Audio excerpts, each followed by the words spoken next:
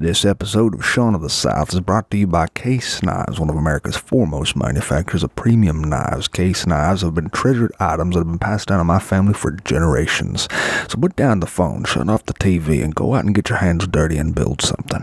Keep your hands sharp with a Case knife. Hey, you are listening to Shaun of the South, and I'm your host tonight, Sean Dietrich, and man, we got a great show lined up for you, coming to you live through the podcast airwaves and the radios all over the nation. This group of fine-looking young women behind me on the stage fixing to play music for you here tonight is the Price Sisters, everybody. The Price Sisters.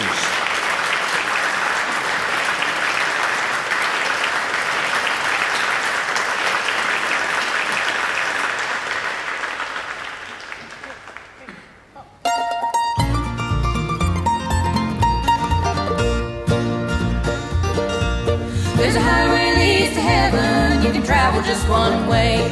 There'll be no reckless driving, no drinking on the way. If you want to meet your Savior, there's a price that you must pay. You gotta get off them side roads and get on the main highway. Now we know God gave His Son, our souls would not be lost. He gave His life for you and me upon that rugged cross. There's a highway leads to heaven, you can travel just one way. There'll be no reckless driving, no drinking on the way. If you want to meet your Savior, there's a price that you must pay. You gotta get off them side roads and get on the main highway.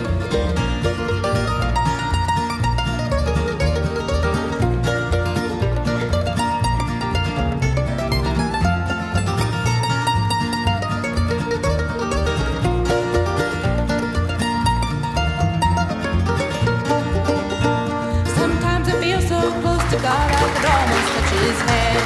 He put me on that highway that leads to glory land.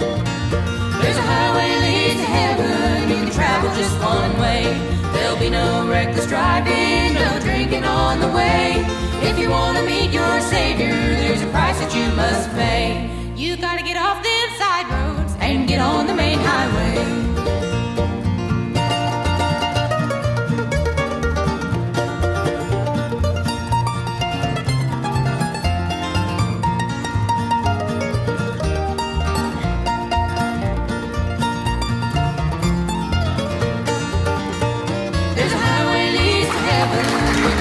Just one way. There'll be no reckless driving, no drinking on the way. If you want to meet your Savior, there's a price that you must pay. You gotta get off them side roads and get on the main highway.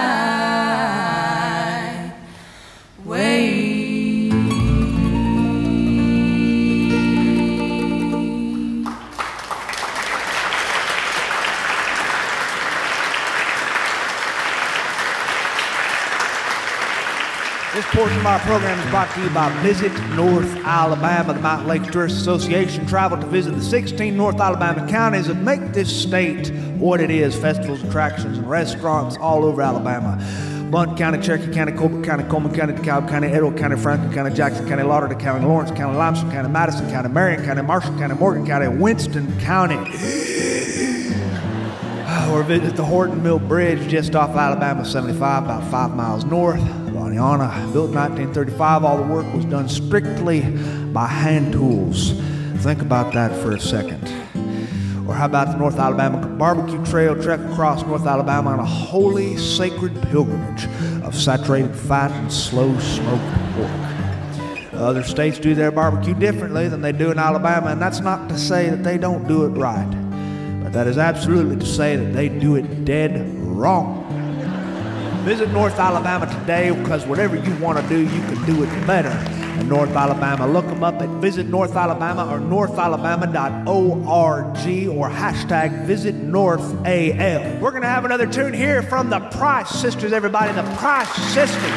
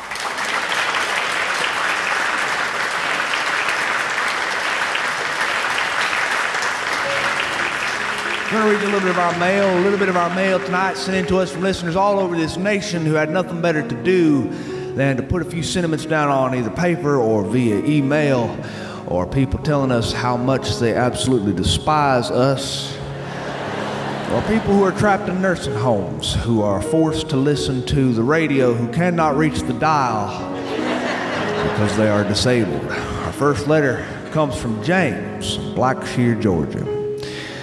Dear Sean, I've been enjoying your writing and shows for a while now, and a good friend of mine turned me on to your work, and since we both are dog lovers, I thought I'd share this with you.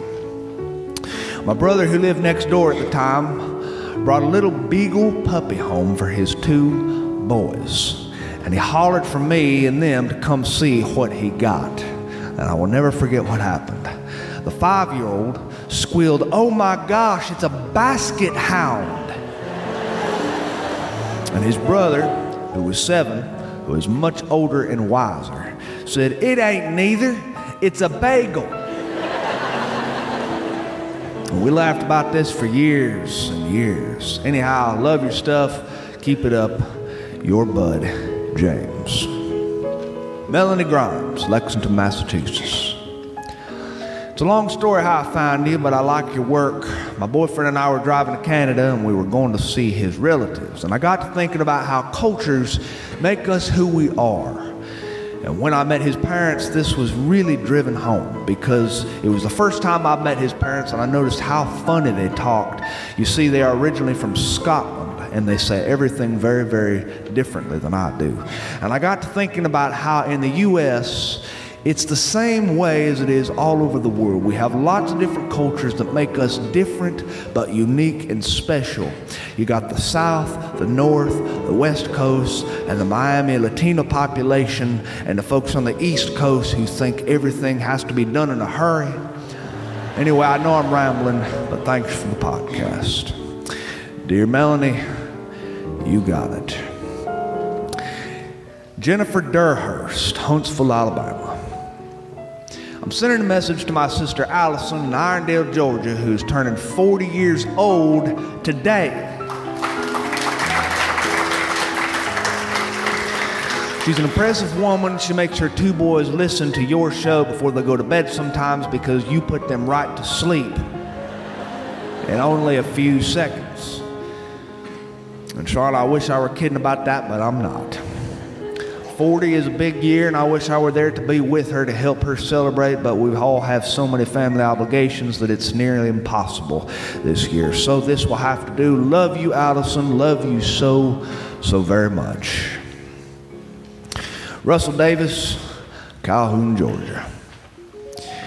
Don't know if you remember us, Sean, up here or not, but your wife cooked us a fabulous meal out of our kitchen once, and you were here for a book signing for a mutual friend long, long ago. Anyway, my wife Larissa and I will be celebrating our 30th anniversary. That's right, our 30th in February. And I'd love for you to tell her that I love her more now than I ever have. She makes me the man that I am. I really enjoy your show. I'd love to see you somewhere in the Georgia or North Alabama area. Anyway, thanks for doing what you do. Well, dear Larissa, from everybody here tonight, I'd like to wish you and Russell a happy 30th anniversary.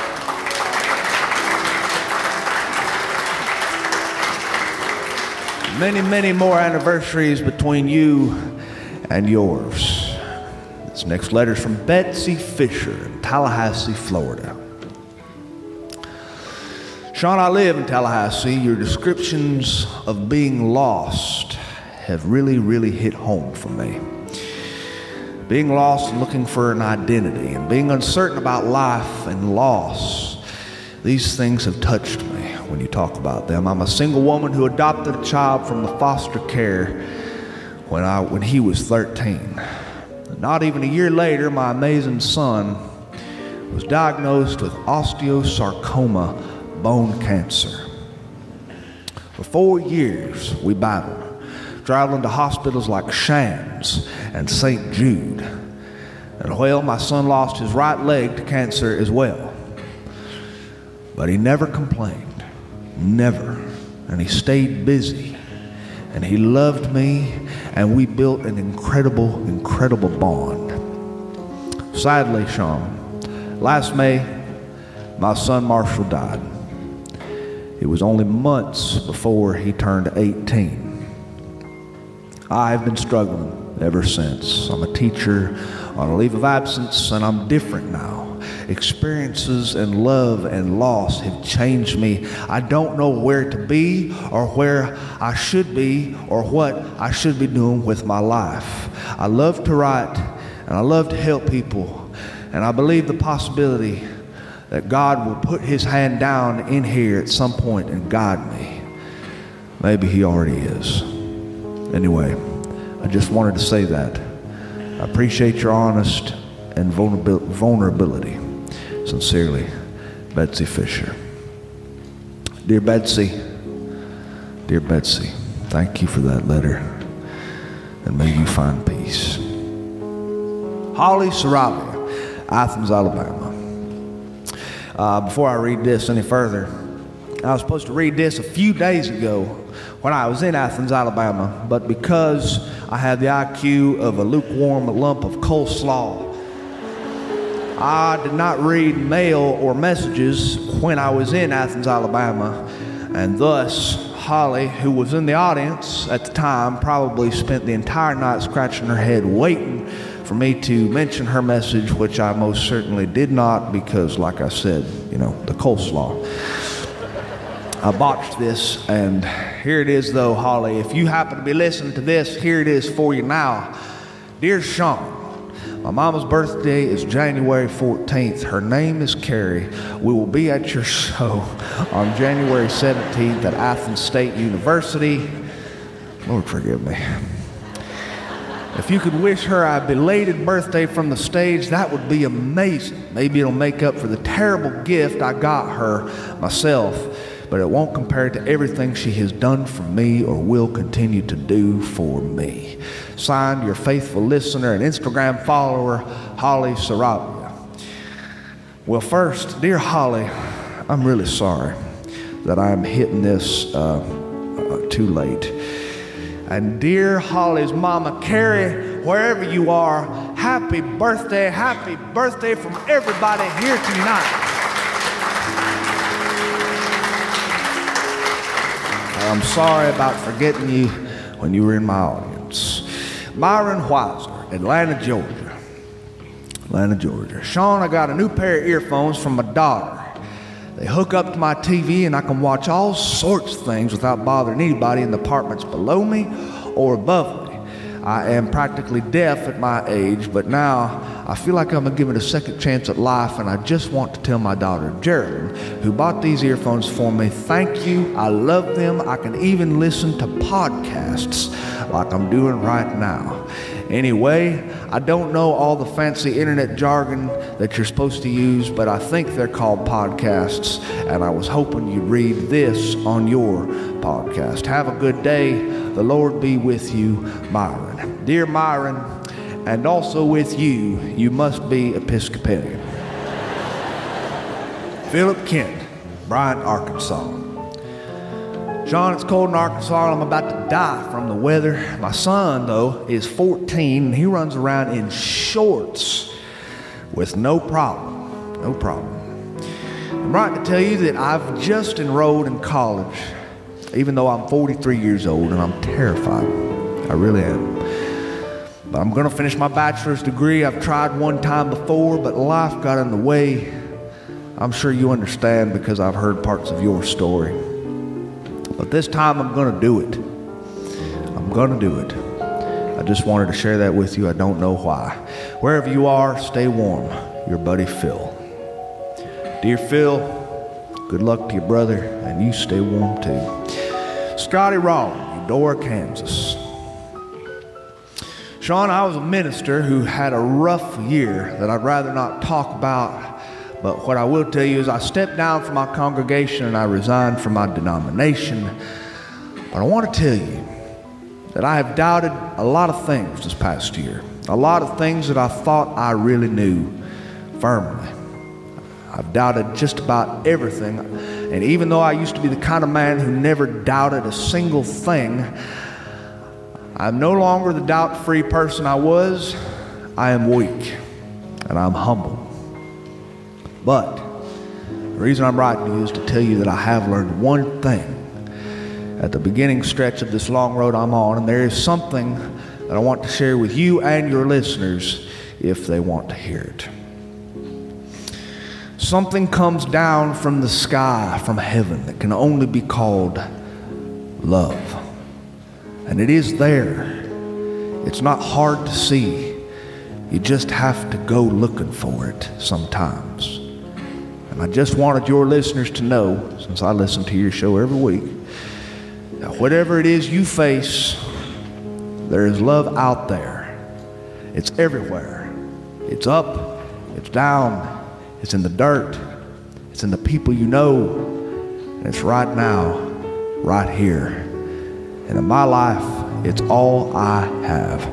Thank you for reading this in advance. Signed, Scotty. Dear Scotty, I don't believe anybody could have said it any better. I have no life but this, to lead it here, nor any death but lest, dispelled from there, nor ties to earth to come, nor action new, except through this extent, the realm of you, the great Emily Dickinson. Translation, well, I'm sorry, I have no earthly idea what she said, but I always thought it was a very nice poem. So I hope it lets you know, Scotty, that we're all here thinking about you tonight. And that's letters from our listeners. We're going to have another tune here from the Price Sisters, everybody, the Price Sisters.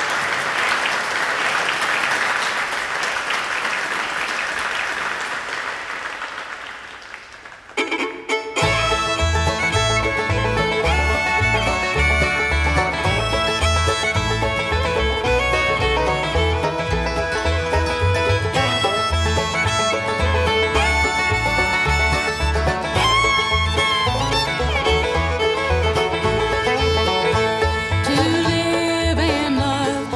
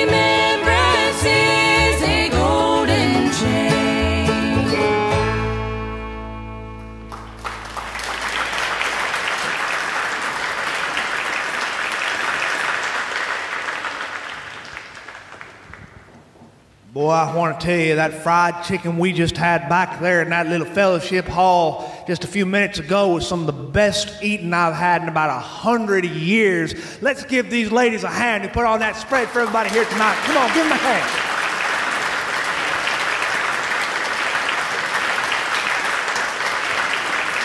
I like to consider myself a little bit of an expert on fried chicken.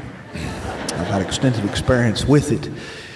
I've had extensive experience in tasting different varieties of it. I believe, now I can't prove this, but I'm pretty certain that I can taste a drumstick and I can tell you which denomination the church lady who made it comes from. I'm serious. I know that the Methodists make their drumsticks in a very interesting way. They use a thin batter. Usually it's not too thick. It's kind of thin, and they place it into a skillet with oil that only comes up about mid-drumstick. And then they turn it and they flip it over. Now, that's a little bit different in the Southern Baptist way. The Southern Baptist way is we take the drumstick, we fry it, we batter it, and then we batter it again until the batter is so thick that it gives your cardiologist trust issues. And then they place it into so much peanut oil, the thing ought to be illegal for U.S. consumption.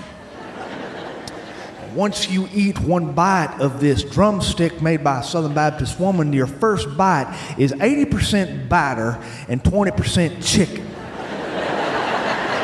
And 100% oil. Yes, sir, I know this chicken like the back of my hand. We never approached a fellowship hall during my childhood without having a casserole dish full of fried chicken in our arms. My mother always brought fried chicken to the potlucks on Wednesday nights in that old fellowship hall. I can still see that place in my mind. I believed as a child that this fried chicken was our token, was our offering, that you had to approach our holy place with an offering in your hands, just like the old-time Israelites did when they sacrificed animals. What more is fried chicken than a sacrificed animal? I thought that chickens were evangelical birds placed onto earth for the forgiveness of sins. I believed this with all my heart ever since Sunday school, when the teacher was telling us about the Israelites who would sacrifice a lamb during Passover. And then they would rub the blood of that lamb all over their door jamb, and they would cook up that lamb for supper, and they would eat lamb together. And that was their Seder, their Passover meal. Well, my cousin Ellie was in class when she was explaining this, and when she finished her story, she said, "Can anybody in class tell me why we don't need to sacrifice lambs anymore?" My cousin Ellie raised his hand. He said, "Yes, ma'am, because we have Miss Carolyn Williams to fry chicken for us." And of course, I believed this. I believed that fried chicken was a Baptist bird. I went over to my friend's house one night for supper. My friend was from Mobile, Alabama. He came from a Catholic family. They went to a Catholic church. And for supper that night, they ate strange things I had never had before. Strange things. His mother brought out white bunny bread and country crock margarine. And they would spread this stuff on that white bread and eat it, just plain like that. It was the strangest thing. There were no biscuits.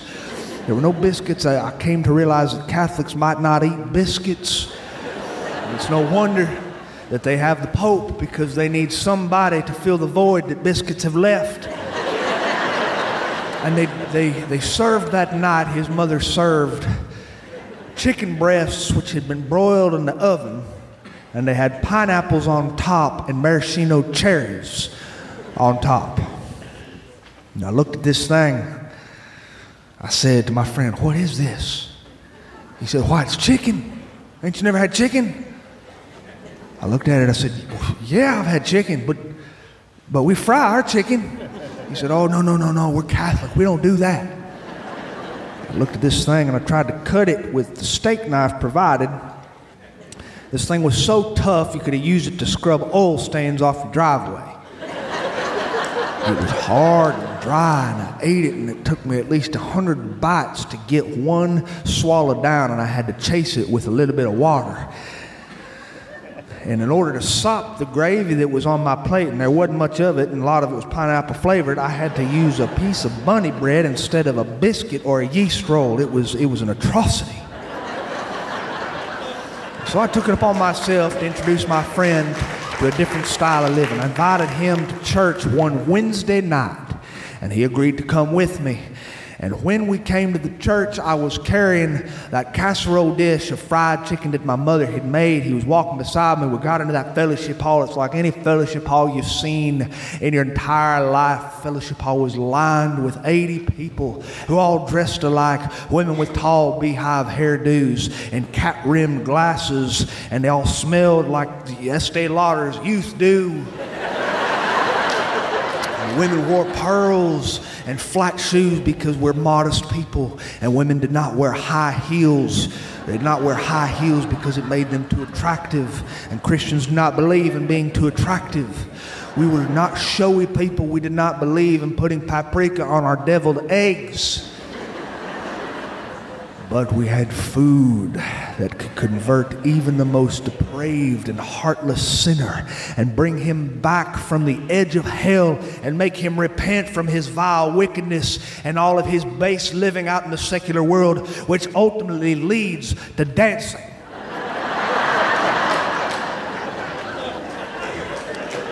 Yes, sir. Yes, sir. We brought that food in. We laid it on that offering potluck table, and the pastor blessed it in that agitated voice that he uses. He paced up and down. He prayed in that almost angry voice that he would use. Baptists have been using this since the beginning of time. They pray like they're ticked off for Jesus. And they pray this prayer over the food until it's ready. And then all 80 saints gather and they stack their clamshell paper plates so full that it is a violation of the American Heart Association. Yes. Last potluck I went to just recently, Miss Lydia had made the fried chicken. Pastor Wallace was going through the line. He was first above everybody. And he was stacking up all sorts of casseroles onto his plate next to his chicken. And right after the meal was over, Miss Lydia announced that she had lost a diamond in her wedding ring. While she was making the squash casserole, she was grating the cheese to go on the casserole, and she was rubbing her knuckles against that grater, and she realized she'd lost her diamond. And so everybody's meal was almost gone. So all 80 saints of God were digging through their plates looking for this diamond, but nobody found it. Until the first thing next morning when Pastor Wallace found it while he was reading the paper on the toilet.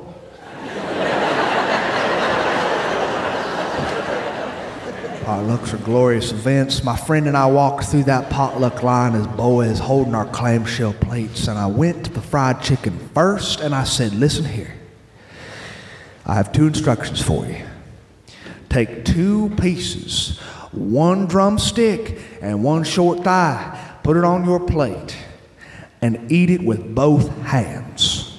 And don't say a word. So we did. We walked over to a table.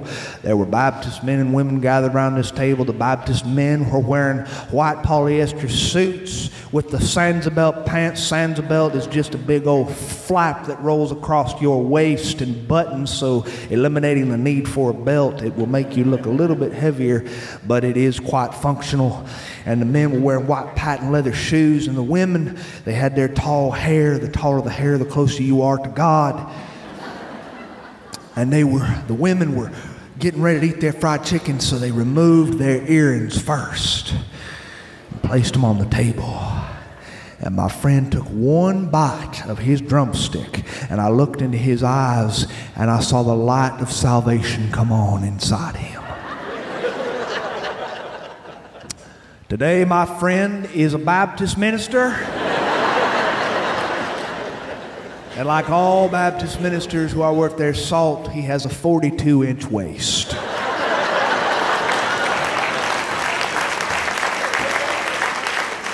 Yes, sir. This is the glory of the Baptist potluck. All good things happen beneath that same roof. They were all equal to me. Church was no different than a potluck. Communion around a table was no different than communion eating our saltine crackers and thimble full of grape juice. Me washing dishes with my mother in the back sink of the little tiny fellowship hall kitchen was no different than memorizing the Beatitudes.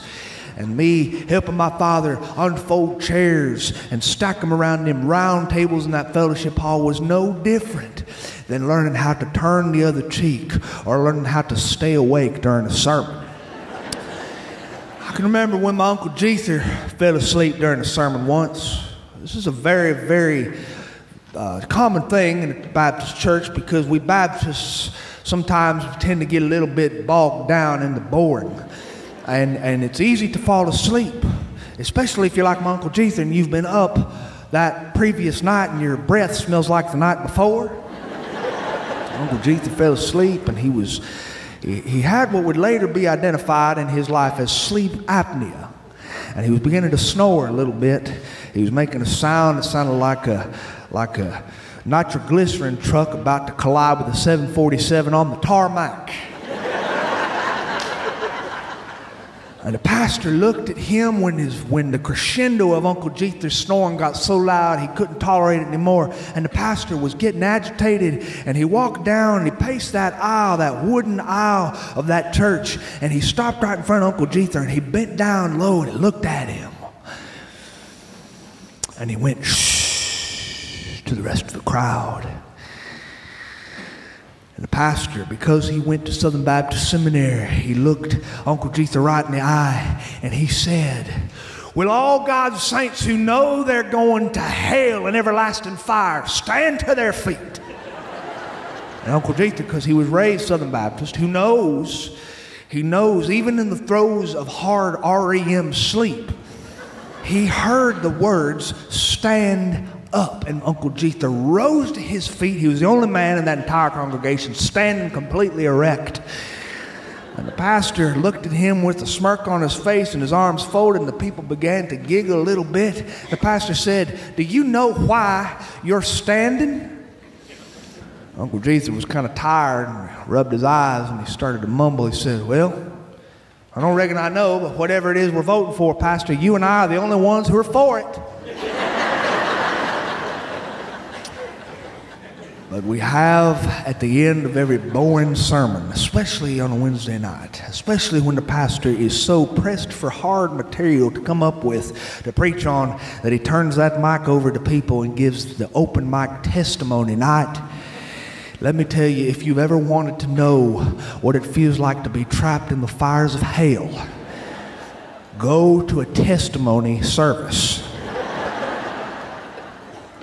People love to hear the sounds of their own voices in the Baptist tradition. They will step up to that stage, they will take that microphone, and they will proceed to read an entire term paper about their life to you. And it has no discernible point within that entire speech. They will talk on for about 1 hour and 35 minutes telling you about their third divorce. And you are pressed with no other choice but to listen to it. And the only joy you have set before you after this testimony service on a Wednesday night is the potluck. You will go into that fellowship hall and you will feel drained and exhausted from hearing Brother Andrew tell you about why his wife demanded that he pay so much in alimony. And you will go to that potluck table weary and burdened down, and you will get yourself one of them clamshell plates, and you will reach onto that casserole dish and find my mother's fried chicken, and you will place it onto your clamshell plate, and then you will load yourself up with cheese casserole, cheese and squash casserole, cheese and potato casserole, cheese and potato rice casserole, cheese and potato rice and mushroom casserole, cheese, cheese, cheese, and cheese casserole. And you will walk to your table and you will sit next to the man who's wearing the polyester suit, and you will sit next to the woman with the 10-foot-tall beehive hairdo who wears the long denim dresses and the flat shoes because wearing high heels is lewd and lascivious. We are people who do not believe in premarital relations because it very well might one day lead to dancing. And you will sit next to them and you will eat this food and something will happen inside you. Your strength will be restored and the light will come on in your eyes and you will start to smile and you'll use words that Southern Baptists have been using since the beginning of time, even though you were probably raised as a Methodist, like the woman who once joined our church. Pastor Wallace said, "Ma'am, why are you a Methodist?" She said, "Well, I come from Methodist. You see, my mother was a Methodist. My father was a Methodist. My grandfather was a Methodist. My great-great-grandfather was a Methodist." Pastor Wallace just kind of looked at her with a knowing smile. He said, "Ma'am, can I share something with you? If your ancestors were morons, if your mother was a moron and your father was a moron, what would that make you?" And she looked at him and she smiled. She said, "Well, I do see your point. I guess that would make us Baptist."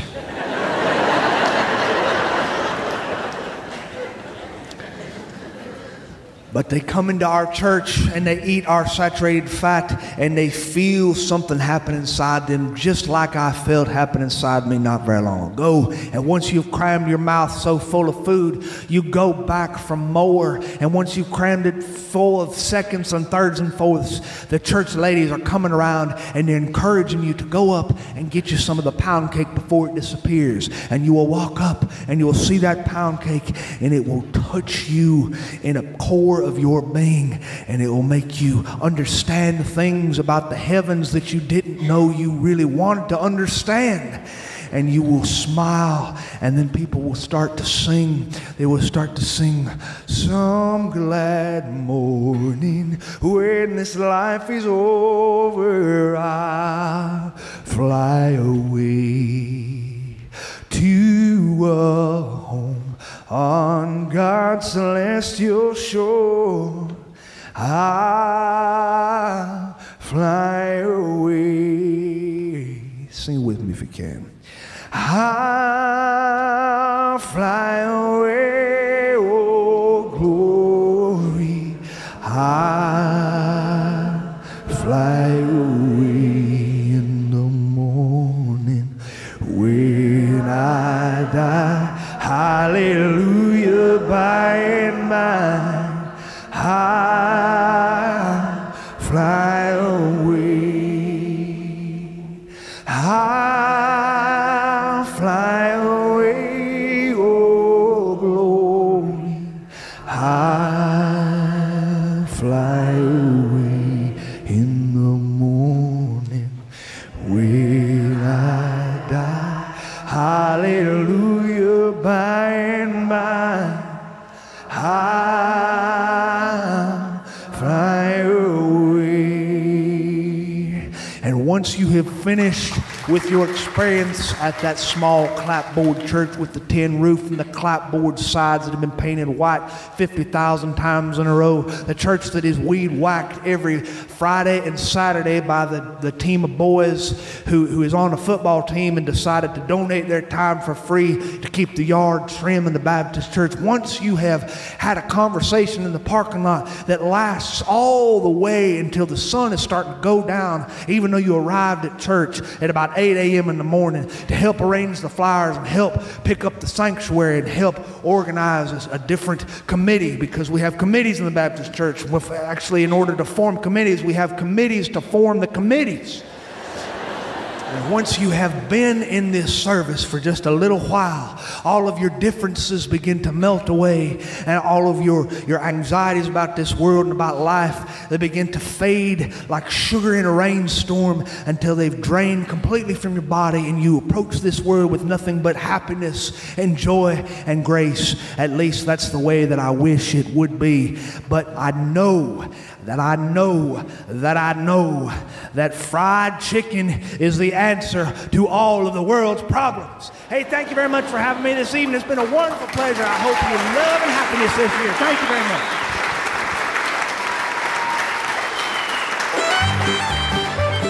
Hey, thanks for listening to Sean of the South. I've been your host today, Sean Dietrich, and man, it's been a bona fide pleasure if I do say so myself. This episode was brought to you by Case Knives, a tradition of my family dating back to my granddaddy, who once said the only way to cure idle hands is to build something. So keep your hands sharp with the Case Knife. And Folklore Brewing Company, quite literally the best brew in Alabama. 2 gold medals at the Craft Beer Competition of Alabama. Visit folklorebrewingmeadery.com. That music you heard behind me today was the Price Sisters, Virginia-based Rebel Records' most recent recording artist. The Price Sisters feature Lauren Price on the mandolin and Leanna Price on the fiddle. Lauren and Leanna are 22-year-old twin sisters from Sardis, Ohio, who love to perform the traditional style of bluegrass music. They've been greatly influenced by the sounds of Bill Monroe and his bluegrass boys, also Hazel and Alice and the Carter family. They strive to carry on those traditional sounds that you will recognize. Do yourself a favor and visit thepricesisters.com, and while you're there, download their new album. I swear you won't regret it. To find anything more about what I do, you can visit SeanoftheSouthShow.com, and there you can find an archive of all our episodes dating to this episode. And while you're there, hope you take time to drop me a line, tell me about your birthday announcements, wedding invitations, and birthday parties, and I'll do my best to read them over the air if I can, because I love to do that sort of stuff for my friends. And speaking of friends, always borrow money from a pessimist, because a man like that won't expect it back. Adios.